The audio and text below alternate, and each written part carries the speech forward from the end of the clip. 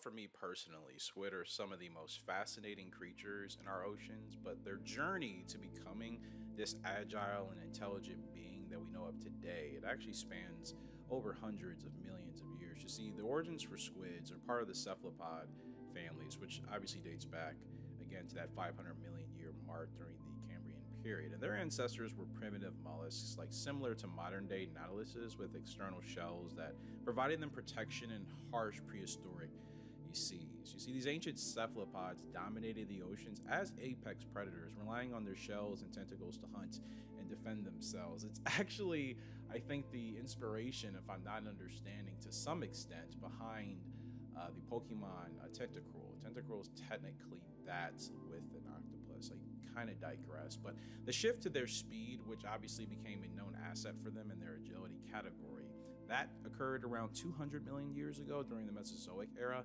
and the squid ancestors began to shed their external shells, and then they began to evolve into more a streamlined, soft-bodied creature that we recognize today as modern squid. So this shift allowed for greater mobility and agility, enabling them to escape predators and hunt more effectively. So their bodies adapted to include this jet propulsion for swift movement, right, that we see, and advanced eyes for spotting prey, and ink sacs for defense, right? The poison essentially that we can see coming out. It's not really poison, but that's kind of the scare tactic of the method, and it allows squid to get away. And that's what gives them a unique advantage in the evolving marine ecosystem. So for today's modern squid, they've become highly specialized hunters with over 300 species, ranging from tiny squid to the colossal squid, which can reach lengths of over 40 feet. That's a lot of what's gone viral over the last decade or so on social media.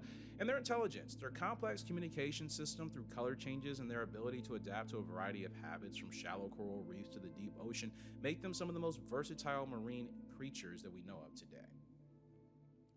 So what about the future of the squid? While it's difficult to predict, scientists theorize that squid may continue evolving to adapt changing ocean environments that we are obviously going through today.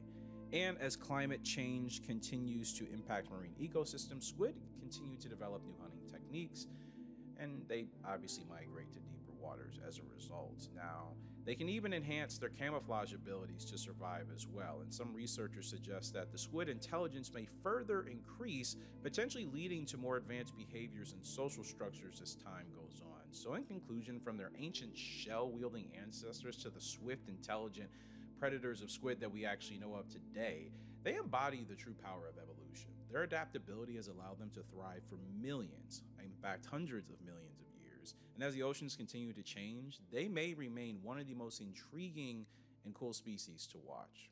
Thanks for joining me.